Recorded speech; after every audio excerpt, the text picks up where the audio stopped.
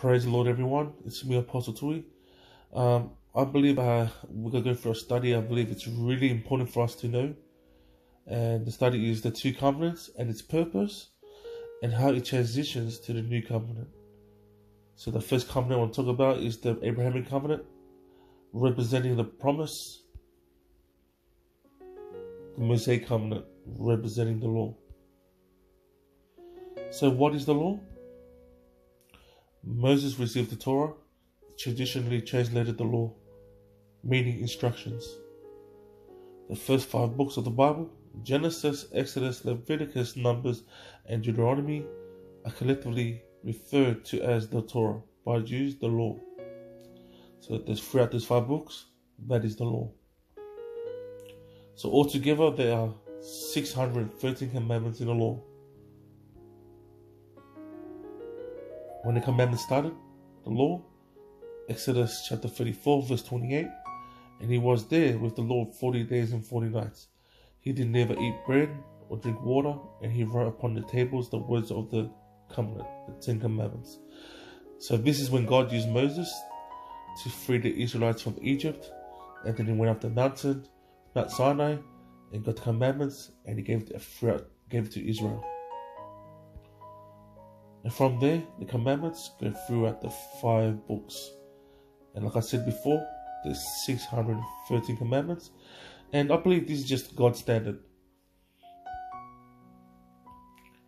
The law is holy and a perfect instruction of the way of life. Psalm 19, verse 7 to 8. The law of the Lord is perfect, converting the soul. The testimony of the Lord is sure, making wise the simple. The statutes of the Lord are right, rejoicing the heart. The commandment of the Lord is pure, enlightening the eyes. Proverbs chapter 6, verse 23. The commandment is a lamp, and the law is light, and reproof of instruction of the way of life. Romans chapter 7, verse 12. Wherefore the law is holy, and the commandments holy, and just and good. Say amen. Like I said before, the law is perfect. It's a light and it's the way of life. So there's nothing wrong with the law. I believe this is God's standard. What was the purpose of the law? Galatians 3:19. Wherefore then serveth the law? It was added because of transgressions, to the seed shall come, to whom the promise was made, and it was ordained by an angel in the hand of a mediator. You see that? It was added because of transgressions. A transgression is something that is against a command or law. A transgression can be a failure to do your duty. A sin is a transgression against God. Romans 5:20.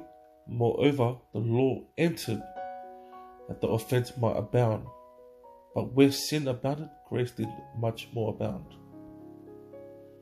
Entered that offenses might abound, meaning our sin to increase.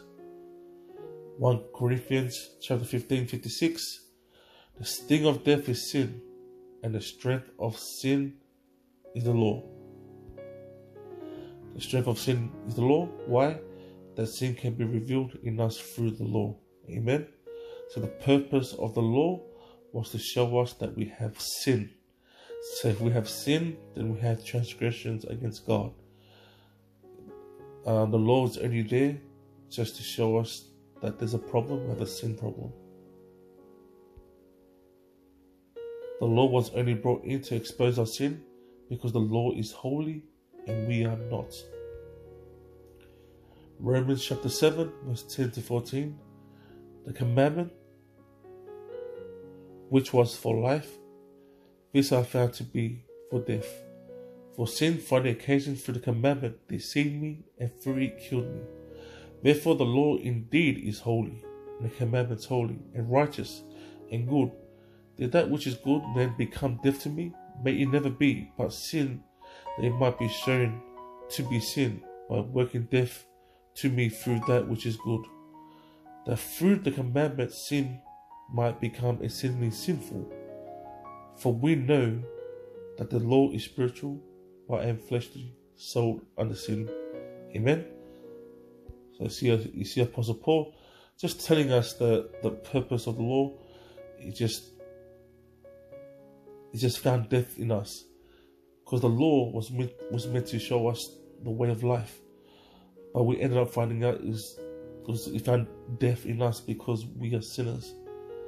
And that's the whole purpose of the law, was to expose us, to show us that we have sin, and to show us that the law is perfect, and the law was there to show us that we are not perfect. The law cannot justify us. Why? Because that wasn't its purpose. Romans 3:19-20. Now we know that what things soever the law saith, it says to them who are under the law, that every mouth may be stopped, and all the world may become guilty before God. Therefore, by the deeds of the law, there shall no flesh be justified in his sight. For by the law is the knowledge of sin. Amen. You see that?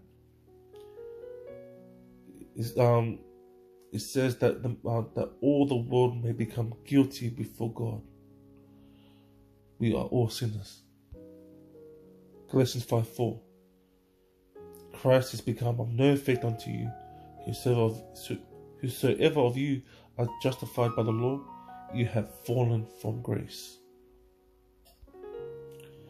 Romans 3:23. For all have sinned and come short of the glory of God. Amen. We've all sinned. Galatians 2:16. Knowing that a man is not justified by the works of the law, but by the faith of Jesus Christ. Even we have believed in Jesus Christ, that we might be justified by the faith of Christ, and not by the works of the law. For by the works of the law shall no flesh be justified. Amen. No, the law wasn't meant to justify us. Amen. You see here, so we clearly see that the law cannot justify us because it's not its purpose. Being justified by the law will bring a curse. Galatians 3:10. For many are of the works of the law are under a curse. For it is written, cursed is everyone who does not continue in all things that are written in the book of the law to do them.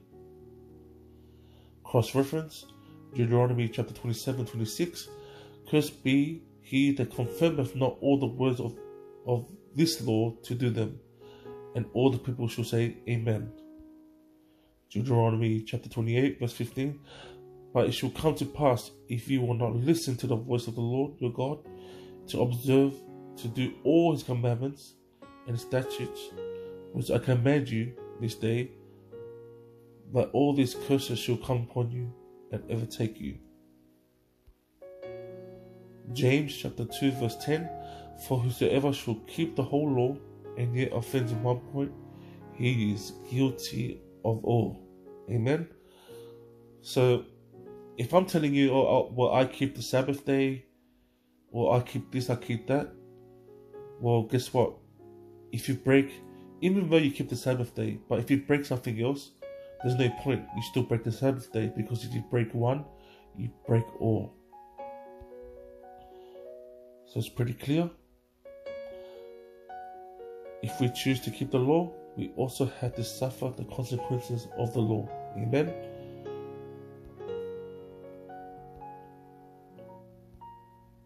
So when people say they keep the law, it is impossible. Reason because we all have sinned, and everyone understands that no one's perfect. That was the only purpose of the law, to show that we have sinned. The law was to show that we are guilty and we cannot be self-righteous. The law is perfect and we are not. This is why Abraham's promise is so important to us. Abraham wasn't justified by the law. He was justified by faith. Let's have a look. Romans chapter 4, verse 2 to 5. For if Abraham was declared righteous by the works of the law, he has something to boast about, but not before God. For what does the scripture say? Abraham believed God, and it was credited to him as righteousness. Now to the one who works, his pay is not credited due to grace, but due to obligation. But to the one who does not work, but believes in the one who declares the ungodly righteous, his faith is credited as righteousness. Amen. So it's clear that Abraham wasn't justified from the law, but by faith. Galatians 3, verse 6 to 8. Just as Abraham believed God, and it was credited to him as righteousness, so then understand that those who believe are the sons of Abraham. And the scriptures, foreseeing that God would justify the Gentiles by faith, proclaimed the gospel to Abraham ahead of time, saying, all the nations will be blessed in you. Amen. So whosoever believes is Abraham's children. So let's have a look at the promise. So we're up to the promise in our family. So the promise to Abraham.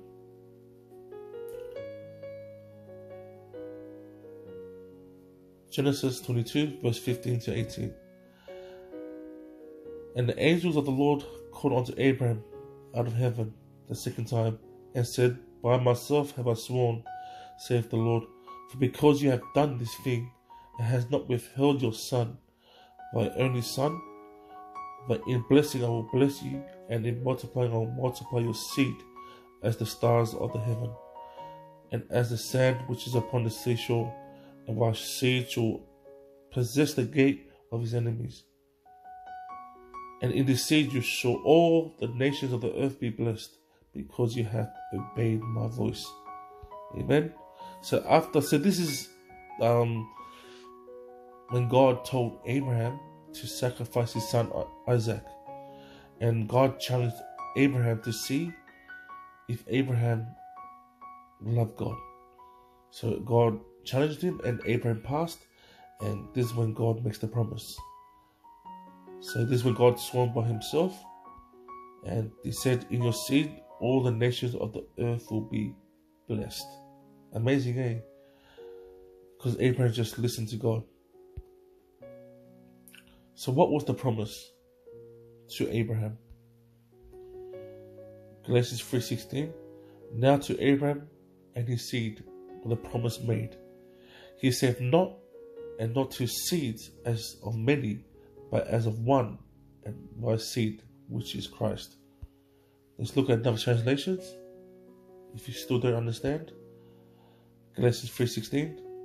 Now the promise was spoken to Abraham and to his descendant. Scripture does not say to his descendants, referring to many, but and to your descendant, referring to one, who is Christ. Amen.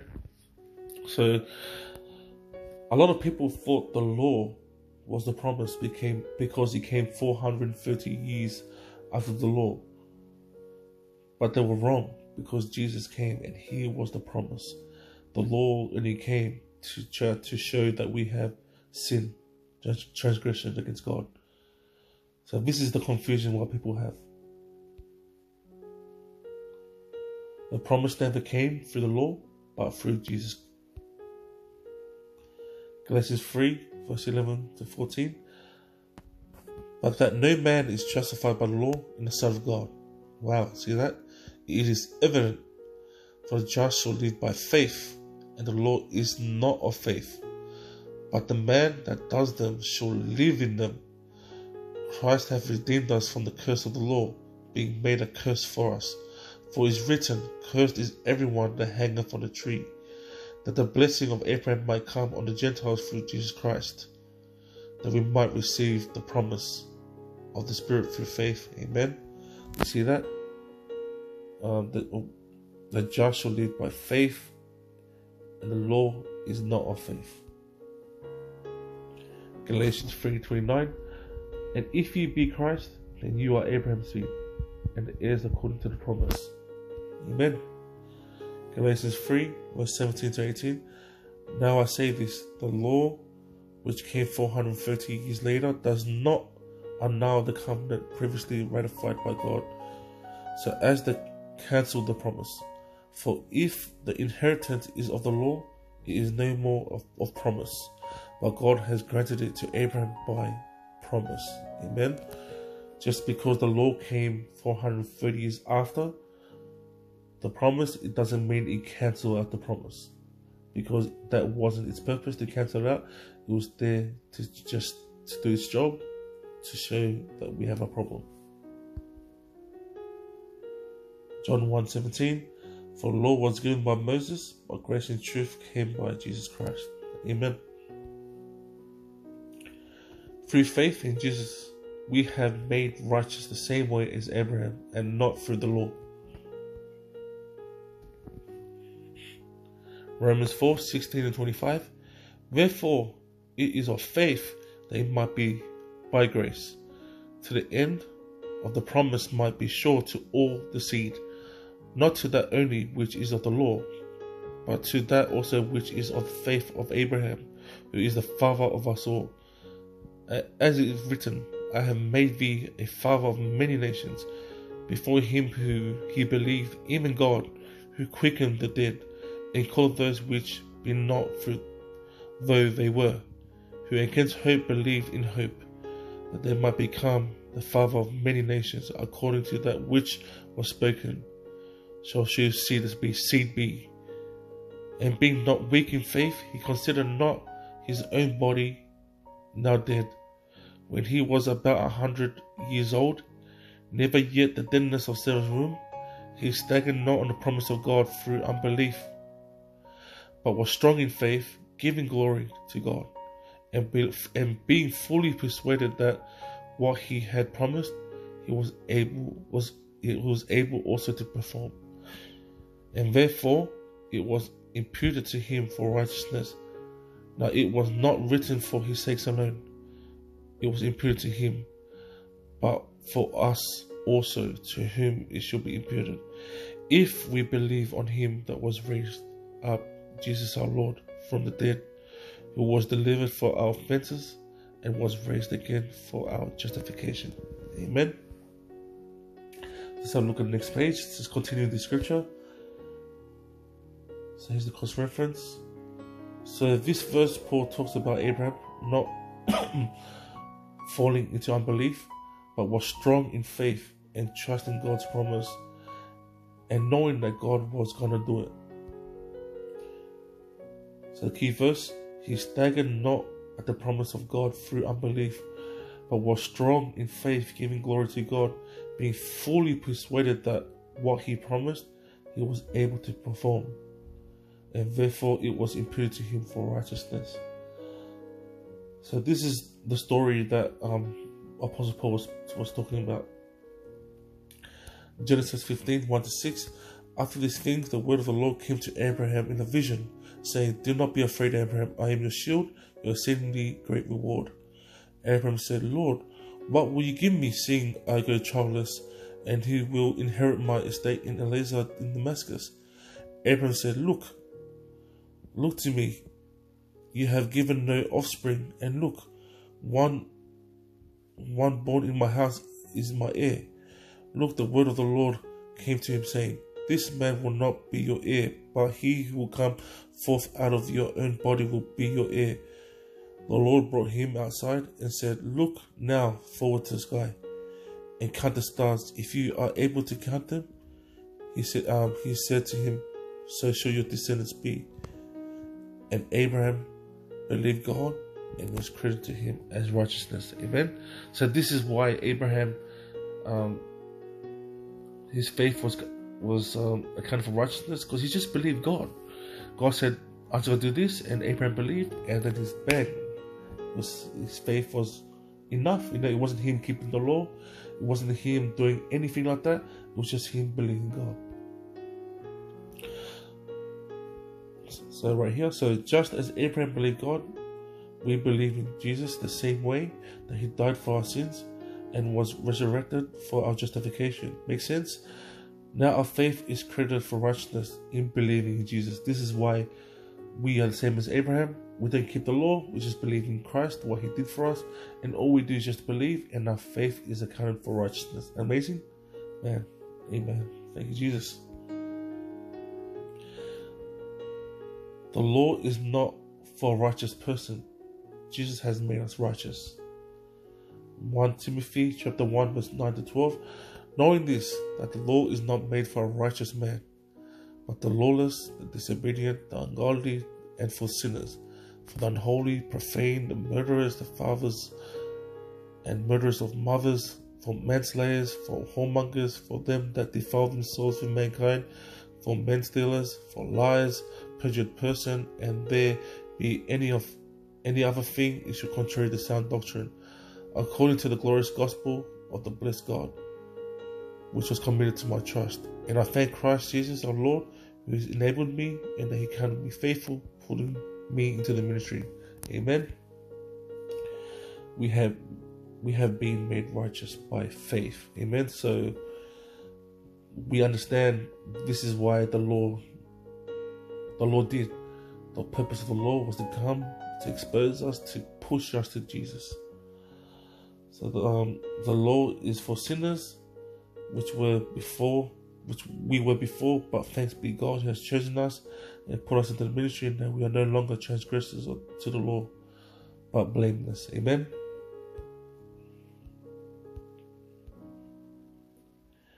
Jesus fulfills Abraham's promise. Now he fulfills the law. Matthew 5:17 to 18. Do not think that I came to destroy the law or the prophets. I did not come to destroy, but to fulfill. For truly I tell you, until heaven and earth pass away, not the smallest letter or part of the letter will disappear from the law, until all things are fulfilled or accomplished. Jesus did not come to destroy what is perfect, the law. Nothing will change from the law until heaven and earth will pass away. The law will remain. He came to fulfill the law, meaning he came to complete it. How? Bringing in another covenant, which doesn't change anything in the law.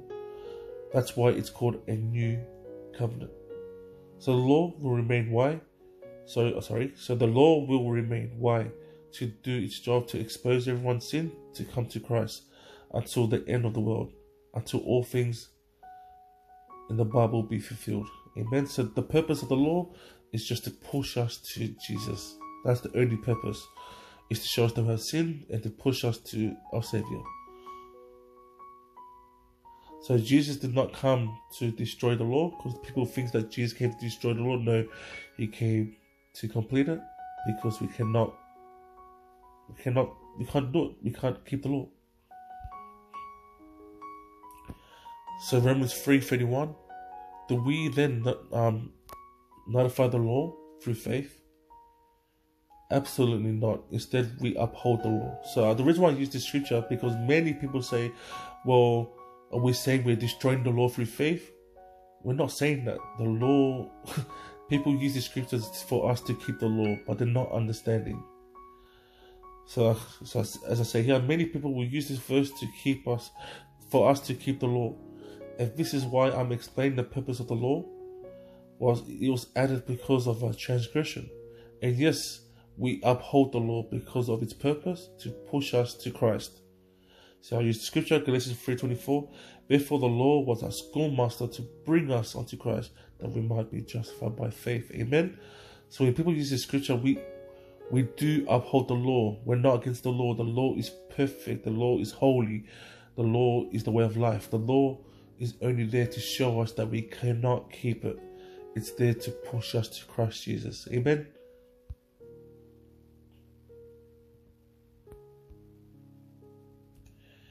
The new covenant. So this is the prophecy of the new covenant in Jeremiah. This is the first time, this is the only time in the Old Testament that the word new covenant is mentioned. Jeremiah 31 to 34. Look, the days come, saith the Lord, when I will make a new covenant with the house of Israel and with the house of Judah, not according to the covenant that I made with their fathers in the day that took them by the hand, bring them out of the land of Egypt, which my covenant they broke, and I disregarded them, saith the Lord. But this is the covenant that I will make with the house of Israel after those days, saith the Lord, I will put my law in their minds, and I'll write that in their hearts. And I'll be their God, and they shall be my people. And they shall teach no more every man their neighbour, and every man his neighbour, saying, Know the Lord. For they shall know me, and from the least to the greatest. For I will forgive their iniquity, and the sins I remember no more. Amen. We're under a better covenant with better promises. Hebrews chapter 8 verse 6 to 8. But now have he obtained a more excellent ministry, by how much also he is a mediator of a better covenant, which was established upon better promises. For if that first covenant had been faultless, then should no place have been sought for a second. For finding fault with them, he saith, Behold, the days come, saith the Lord, when I will make a new covenant with the house of Israel and the house of Judah. Amen. So there's the prophecy, Jeremiah, and this is the first covenant was the law. Finding fault in us, we needed justification. Amen. So the new covenant is grace. Jesus had to die for our sins so we can be redeemed through his blood. His blood was a sign of the new covenant. Amen. Matthew 26:26-28. As they were eating, Jesus took bread, gave thanks to it, and broke it. And he gave it to his disciples and said, Take, eat, this is my body. He took a cup and gave thanks and gave to them, saying, All of you drink it, for this is my blood of the new covenant, which is poured out for many for remissions of sin. Amen. Thank you, Jesus. Hebrews chapter 9, verse 14-15. How much more will the blood of Christ, who through the eternal Spirit offered himself without blemish to God, cleanse our conscience from dead works to serve the living God? For this reason he is the mediator of a new covenant, since death had occurred for the redemption of transgressions that were under the first covenant, that those who have been called may receive the promise of the everlasting inheritance. Amen. Thank you, Jesus. Isaiah 53:5. But he was pierced for our transgression, and he was crushed for our iniquity. The punishment that brought our peace was on him, and by his stripes we are healed. Amen. So Jesus had to take the curse off us. He had to die for us because we are guilty before God. So this is why God had to die, because he had to bring justification and redemption for us. And this is why we are lucky. We are so blessed that God came down and brought us grace, because if we were under the law, if we had to keep the law, we are all going to fail, and honestly, we're all going to hell. But because of the promise and the seed, Jesus, he came and he laid down his life. And the promise was this, that all the nations of the earth will be blessed through this promise, and that is Jesus. And through his blood, he's given us eternal life.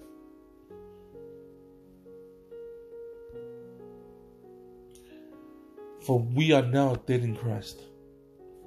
Romans 7:4. Therefore, my brothers, you also were made dead to the law through the body of Christ, that you will join to another, to him who was raised from the dead, that we bring forth fruit to God.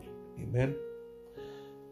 For he who has died has been freed from sin. Romans 6:11. In the same way, consider yourselves dead to sin, but alive to God in Christ Jesus. Colossians 3:3.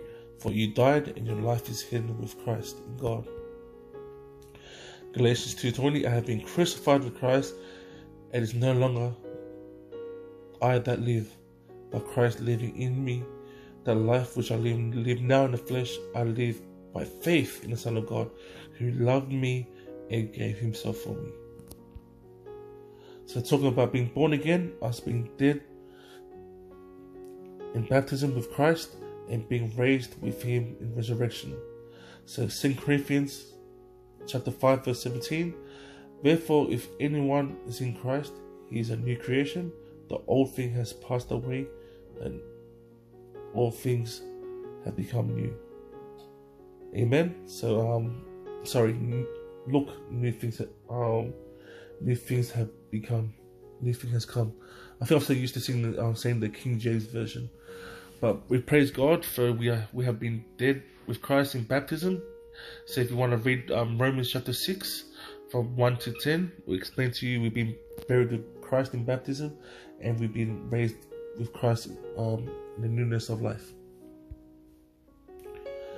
Jesus nailed everything on the cross, including the law that exposed our sin. Colossians 2 verse 12 to 16, buried with him in baptism, as I shared with earlier, wherein also you have risen with him through the faith of the operation of God, who have raised him from the dead, and you being dead in your sins and uncircumcision of your flesh, have he quickened together with him, having forgiven all trespasses, blotting out the handwriting and all of ordinances that was against us, which was contrary to us, and took it out of the way, nailing it to the cross. And having spoiled principalities and powers, he made a show of them openly, triumph over them in it.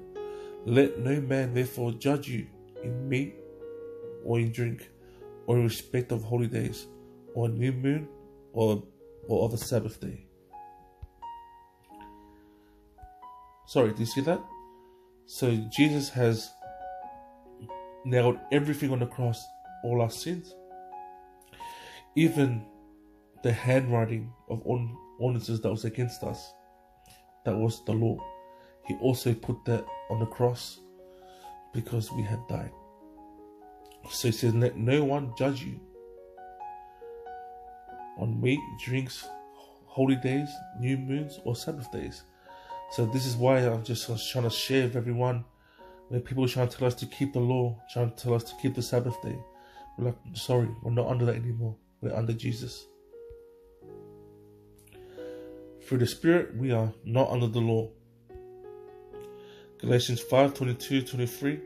But the fruit of the Spirit is love, joy, peace, patience, kindness, goodness, faithfulness, gentleness, and self-control. Against such things there is no law. Wow. Romans 8:14. For all who are led by the Spirit of God are the sons of God. Amen, family. So you see this, when we are led by the Spirit of God, not led by the law, the Spirit of God will just teach us righteousness. So again, being born again, we receive the Holy Spirit who will guide us in all truth, and we are led by the Spirit and not by the law.